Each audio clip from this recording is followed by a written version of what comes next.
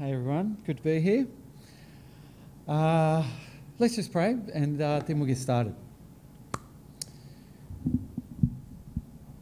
Father, we come before you humbly just requesting, Father, that you speak to our hearts today, allow us to have eyes to see and ears to hear, that we may catch a glimpse of your glory and understand how that affects our lives and how we are brought into worship to you and service.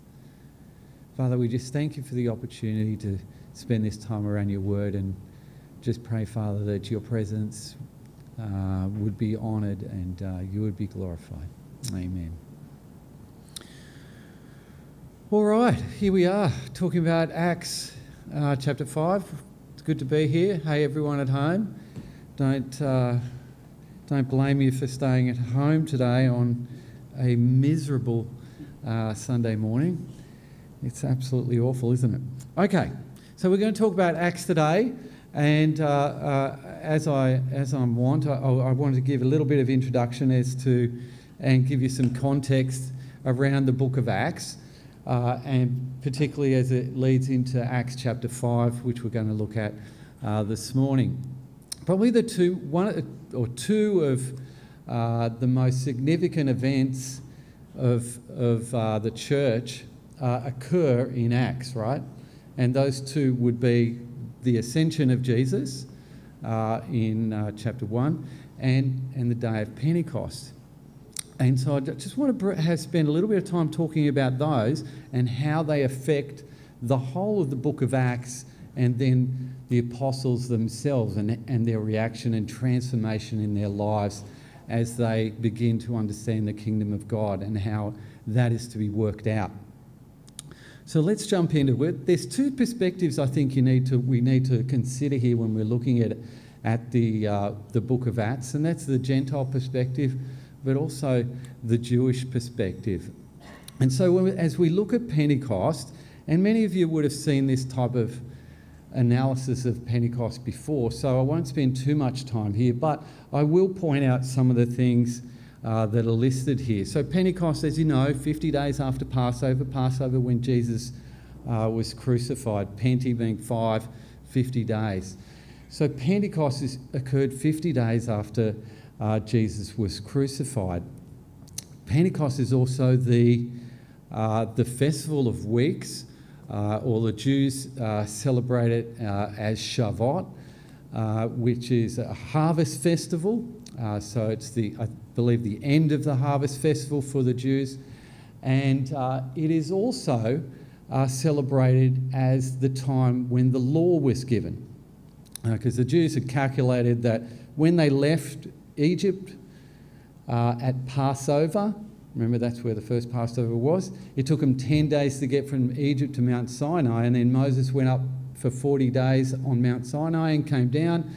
That's 50 days until the law was given. So Pentecost or Shavuot was also the time in which the Jews celebrated the law being given. Now, why is that significant? I think that's really significant when it comes to us discussing what's going on in the book of Acts. Because in the book of, well, maybe I'm jumping ahead of myself here. Slow down, Paul. Okay, so some of the other things that happened in both of those periods of time, at the giving of the law, Moses comes down from Mount Sinai, and the people are in disarray, and he orders the slaughter of 3,000 Jews at that point in time. And here at Pentecost, we have the harvest or the salvation or the repentance of 3,000 Jews. No coincidence, huh? Pentecost occurs on Mount Zion, and the giving of the law occurs on Mount Sinai. The tabernacle is instituted at this point in time at Mount Sinai, and God gives them the law about the tabernacle and how he was going to dwell with the nation of Israel. And here at Pentecost, God reinstitutes the tabernacle, except it's not a physical temple of God, it's now a spiritual temple of God where God indwells all believers through the Holy Spirit. In Both events, we have the term glossa being translated tongues at Pentecost, and glossa in the Greek translation of the Old Testament, the Septuagint. Glossa is used to translate the word thunder. And then we see fire on Mount Sinai. We see tongues of fire at Pentecost. And so there's no escaping in the mind of the Jewish reader that these two events are inseparably linked together, and God is doing something here. We saw last week Ananias and Sapphira were struck down by God just after Pentecost. We see at Mount Sinai, Nadab and Abihu were struck down by God in the temple and killed, consumed by fire.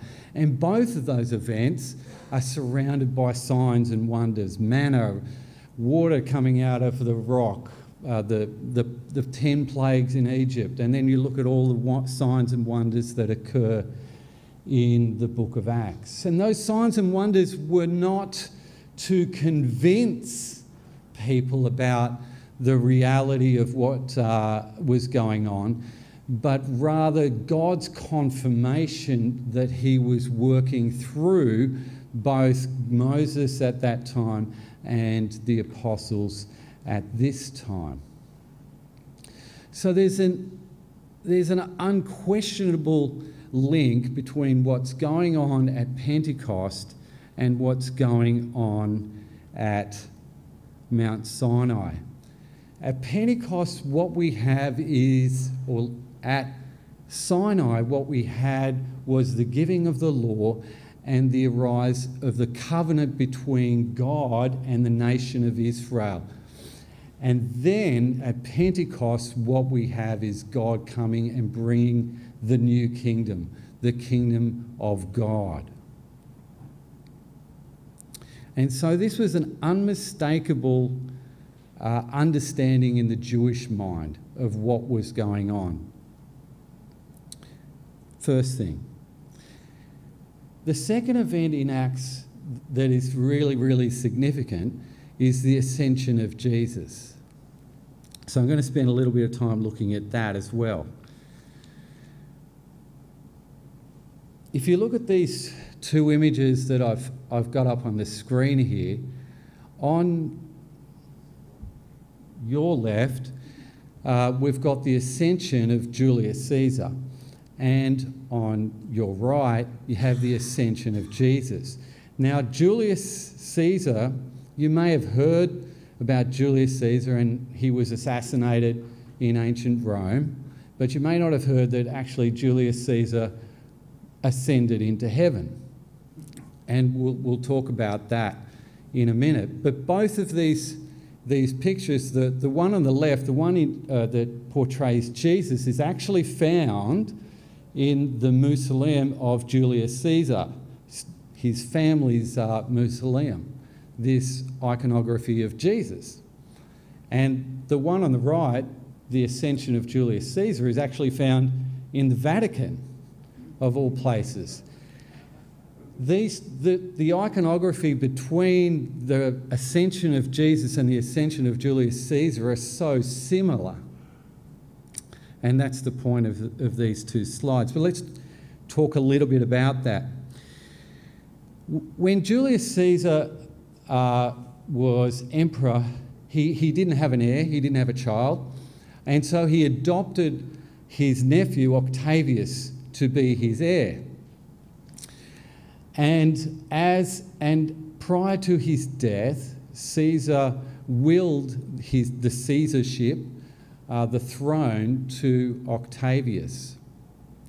So when Caesar is assassinated, Julius Caesar is assassinated, there is a fight over the throne, or over the rule of Rome at the time. That's a fight mainly between, or it ends up being between, Mark Antony and Octavius. Mark Antony was the obvious choice because he was a great military man, and a great lover of women, as we know, and Octavius was a less experienced man, but politically savvy. And throw in the mix, you have the Senate as well, who are wanting to control Rome rather than allow it to become under the power of a dictator again, as Julius Caesar. Octavius eventually wins. He defeats Cassius and Brutus and Mark Antony and wins the throne. At the funeral games, so this is 44 BC, at the funeral games held in honour of Julius Caesar's demise, a comet is seen in the sky, and it lasts for 7 days. Now, we have historical verification of it outside of Rome. It was seen in China as well, and there are other records. But this comet lasted in the sky for 7 days. After Octavius takes the throne 20 years later, he points back and he says, that comet that appeared in the sky at my father's funeral was actually Julius Caesar ascending to the right hand of Zeus in heaven to become God. He declares this and says, and since Julius is God, I am the Son of God and ought to be worshipped as such. And so the Senate, however, not wanting to give all the power to Octavius, quickly stand up and say, yes, we were there as well. We confirm exactly what Octavius is saying, but when Julius ascended, he told us that all power and authority is given to us, and that we are his ambassadors to bring the kingdom of Rome to the world. Is this story starting to sound familiar? So Octavius takes the throne, becomes Caesar Augustus, perhaps one of the most famous Caesars. The Senate's power is restored, and emperor worship is enshrined in Roman culture. Now, why do I mention all this? I mention it because there's so many similarities between the ascension of Julius Caesar and the ascension of Jesus. The ascension of Julius Caesar happens in 44 BC, well before Jesus, a long time before Jesus. So why is Jesus or the writers of both the Gospels and Acts so obviously playing off this story of Julius Caesar's ascension? When we look at only some of the similarities between the two stories, the thing that really stands out for me is the differences in the power. You see that Jesus claims that all power is given to him, whereas the Senate and the senators say that all power is given to them. I think, or I suggest, not knowing the mind of God and why he did it this way, but I suggest that perhaps God uses this to call out the culture of the day, which strove for power and immortality and the kingdom of men, and saying that's not where life is found. Life is not found in seeking power for yourself, but in submitting to the power and the authority of God, the creator of the universe. Secondly, I think perhaps Jesus uses this story of Julius Caesar's ascension because it is one that the whole ancient world was familiar with. Everyone knew this story. It was enshrined in Roman political, religious society in every way, and everyone knew this story. And in Jesus appropriating this story, I think allows the Gentile community to at least begin to grasp the concepts of what Jesus is teaching, and then able to understand the differences between the two kingdoms, the kingdom of God and the kingdom of Rome. And thirdly, and this is probably where I want to sit today and why I mention this, is because when we read about the ascension of Jesus in Acts chapter 1, in verse 3 it tells us that Jesus spends 40 days with the disciples prior to his ascension. 40 days. Speaking to them about the kingdom of God. And I believe in that 40 days, Jesus is teaching them about what the kingdom is. And then he uses this example of his ascension, which is so completely contrasted against the kingdom of Rome. Jesus was telling his disciples that my kingdom is not like the kingdom of men. My kingdom is a heavenly kingdom, a kingdom not based on swords and on power and on war and on tyranny and on betrayal, but a kingdom that is based on love and peace and joy and patience and kindness and goodness and gentleness and self-control. It's a kingdom that is completely opposite. And I believe the disciples got this. If they didn't get it after 40 days with the risen Jesus, I don't think they ever would have got it. But I believe they did get it. And we see that transformation in their lives as they go from after the ascension into the book of Acts. And that's what I want to look at next. They're not perfect by any stretch of the imagination, as Mike pointed out last week, but they were certainly beginning to understand what their mission was, that they were the ambassadors of Jesus, the witnesses to his resurrection and his ascension, called to bring the kingdom of God to this world. So let's jump into the passage that we're looking at today, which is 5:17. And we're going to spend a little bit of time there looking at the transformation in the apostles' lives.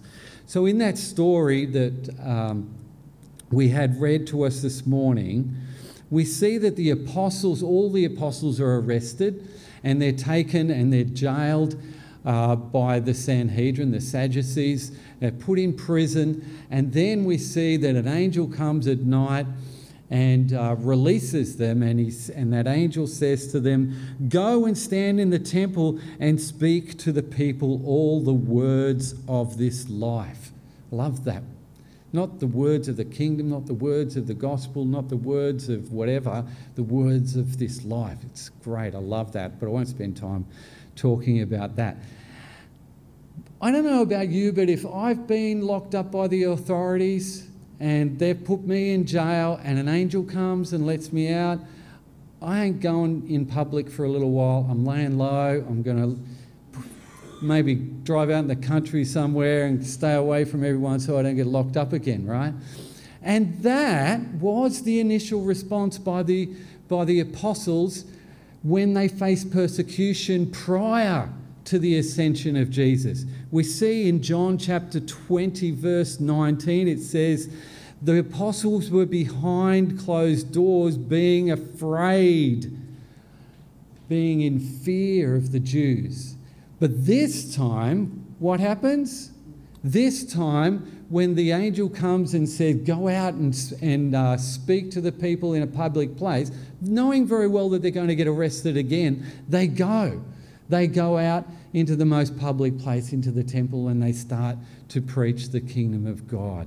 So their fear had gone. Maybe their fear hadn't gone, but their fear was no longer controlling them. And they weren't listening to their fear, they were obeying God. And when you look at the lives of the apostles, I just threw this in there just to remind us of how God transformed their lives. All these men were so confident in their mission and what God had given them to do as his apostles and his ambassadors to this world of the kingdom of God, that they all were willing to lay down and did in fact lay down their lives for this mission. It's tremendously challenging, isn't it, for all of us? So they go out into the temple early in the morning, the next morning after being released, and they start to preach again in the temple, but knowing very well they're going to get arrested again. And of course they do. The temple guard comes down and where are we up to? Sorry, just grab my notes. And says this: the captain with the officers went and brought them, but not by force, for they were afraid of being stoned by the people. So the chief, the captain, came down again to arrest them, but this time he's fearful of the people, because the people are so supportive of what the apostles are doing at this time. And if the apostles really wanted to, they could have whipped up that crowd into a frenzy, and that frenzied crowd may have taken vengeance on the temple guard. But this time they don't do that, do they? What do? They submit to the authority of the leaders of Jerusalem at that time. And if you contrast this to Peter in the garden prior to Jesus' dying, what does Peter do in the garden? He whips out the sword, doesn't he? When he was going to be arrested, whips out the sword and goes to cut off Malchus's head. And Malchus ducks and he takes off his ear. This time, however, that's not the reaction. They're beginning to understand that they are following a sovereign God whose power is such that all authorities and power of this world are in submission to him. They know that as long as they submit, God will come through for them. That their kingdom is not about taking up swords. It's not that bringing the kingdom of God is not about taking up force and fighting. It's about allowing God to do his work in and through them. So we see this transformation in the apostles. And then they stand before the chief priest, and the chief priest says this to them. He says, "We gave you strict orders not to teach in his name. You have filled Jerusalem with your teaching and are determined to make us guilty of this man's blood." And look at the response of the apostles. Peter, it's up there on the screen, Peter and the other apostles replied, "We must obey God rather than men," or human beings. "The God of our ancestors raised Jesus from the dead, whom you killed by hanging on a cross." Now check out the next few verses. "God exalted him to his own right hand as Prince and Saviour, that he might bring Israel to repentance and forgive their sins. We are witnesses of these things, and so is the Holy Spirit." They're understanding the ascension of Jesus and the mission that Jesus had given them, of bringing the kingdom of God, was now part of who they were. They understood that Jesus had ascended to the right hand of God, that he had given them and entrusted them with as witnesses and ambassadors for him in this world to bring the kingdom of God, and their whole attitude had changed. And remember, this is the same high priest that only several weeks ago Peter was standing in his courtyard and denies Jesus how many times? And only 7 weeks later, he's standing there, not in the courtyard, he's in front of that high priest, and his understanding and conviction to follow the commission that Jesus has given them is driving his behaviour. And you can see the transformation that has gone on in these people's lives. The contrast between before Jesus' ascension and after his ascension and Pentecost is transformational. So how do they bring the kingdom of God, and what are some of the examples?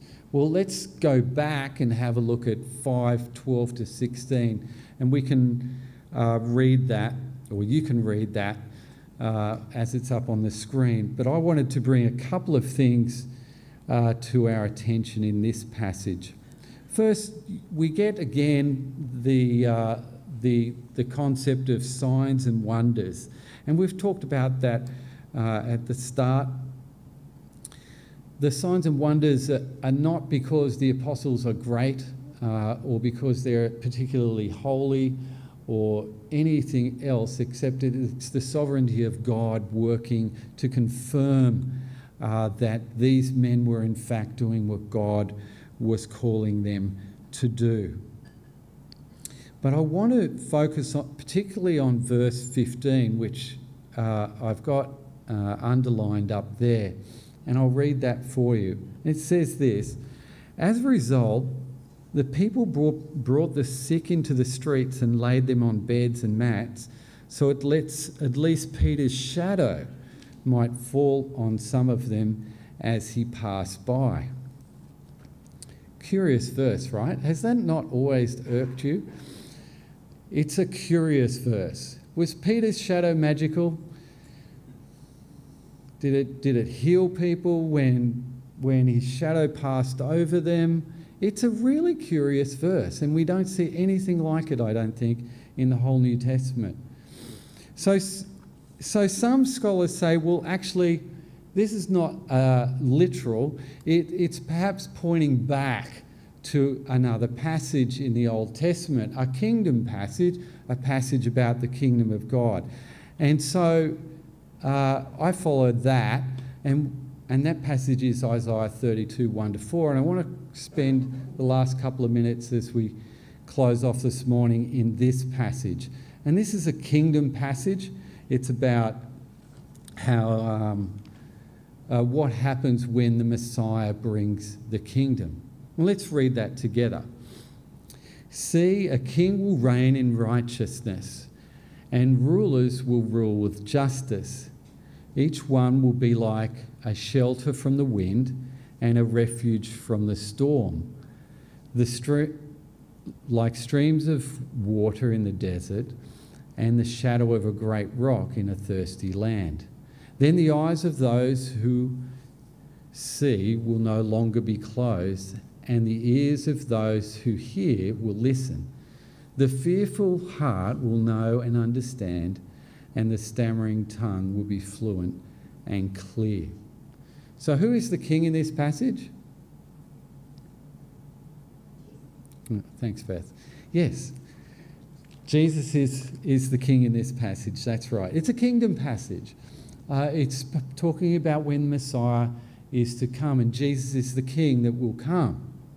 And so this is a passage about what the kingdom is going to be like when Jesus comes. And remember, we talked about back in Acts chapter 1, where Jesus had spent 40 days teaching the disciples about the kingdom of God. This is potentially one of the passages that Jesus took out and shared with his disciples and told them this is what the kingdom of God actually looks like. Maybe, maybe not, I don't know. But it's a good passage anyway. And we note here, and the reason that we came to this passage was that we have a shadow in verse 2, shadow of a great rock. And we have a shadow in Acts chapter 5, the shadow of Peter, and the shadow of a rock. Peter means Petros, which means rock. So we have the shadow of a rock in Acts and a shadow of a rock here. Now, maybe that's a stretch too far, I don't know, but that's how we ended up in this passage. What's really more interesting to me is the content of this passage for us to understand what the kingdom of God is. So let's look at that. So we've worked out that the king is Jesus, right? So who are the rulers here? Come on, have a guess. There's no right or wrong answers. No? So who are the rulers? The rulers are us. The rulers are those who have been entrusted with the kingdom of God. The disciples, the apostles, those who follow Jesus are the rulers. Just in the same way that the apostles that were the ambassadors to bring the kingdom of God, so we are his ambassadors to bring the kingdom of God to this world. We are the rulers of this passage. So, if we are the rulers of this passage, what are the rulers like? Let's have a look at what the rulers are like, because it's rulers, plural. It's not ruler, as in one, Jesus. It's not talking about Jesus. It's talking about us. So what are they like? Firstly, we see in verse 1 that the rulers will rule with justice. And the question for us as we start to look through this passage, how do we bring justice to this broken world? Good question, huh? In verse 2 it says, each will be a shelter from the wind.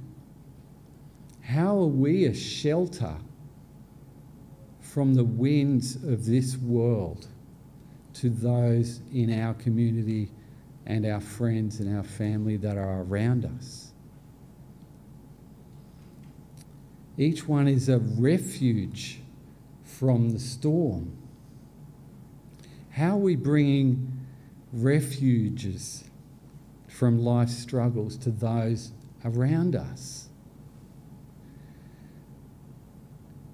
They are like streams of water in the desert. How are we bringing living water and truth into people's lives? And finally, they are like a shadow of a great rock in a thirsty land. How are we bringing shade and relief to people around us and in our community?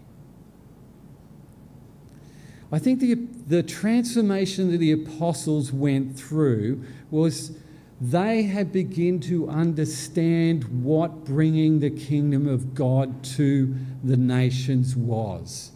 It was about bringing justice, bringing shelter, bringing refuge, bringing streams of living water, and bringing shade to the people around them.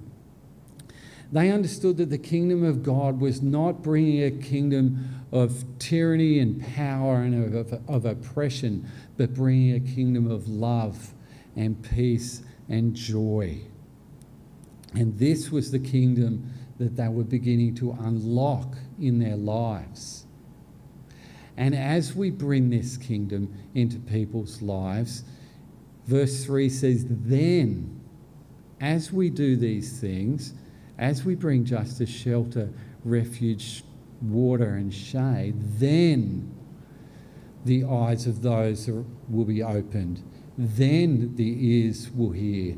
Then the fearful heart will know.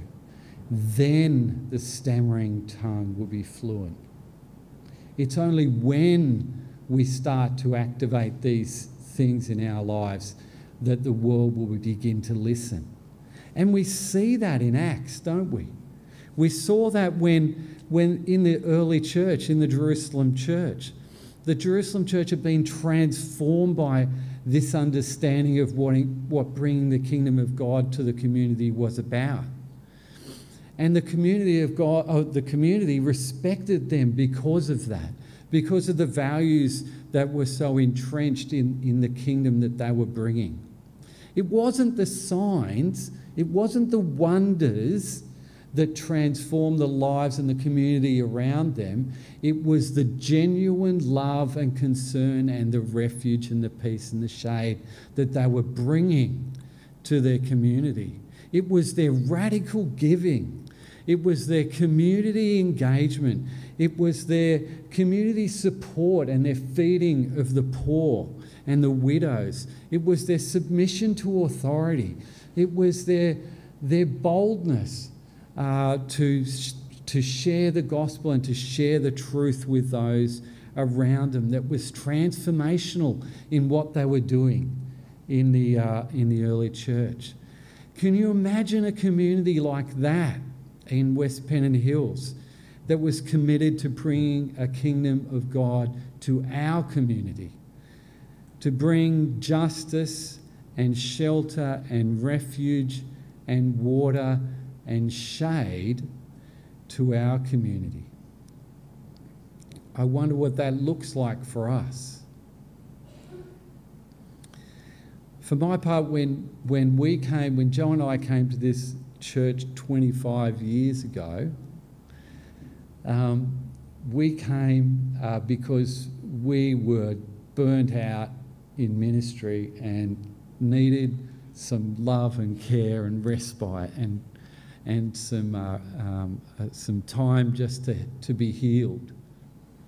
And that's what we found when we came to West Pennant Hills. We found that love and that support and that care, and it was a place of healing for us. And my prayer for us as a community is this, that we would continue in that mission, that we would continue to bring the kingdom of God and to be that for our community, toward each and every one of us, but also to be that to the other community outside, to bring the kingdom of God to our family and to our friends and to our neighbours. So let's pray together for that end. Father, as your ambassadors bringing your kingdom into this world, Lord, may we just bring justice, shelter, refuge, water and shade to our community, to one another, as we reach out in love and care to bring your love and care to those around us and to one another. Continue to grow this place, continue to use us as your people for your glory, in Jesus' name. Amen.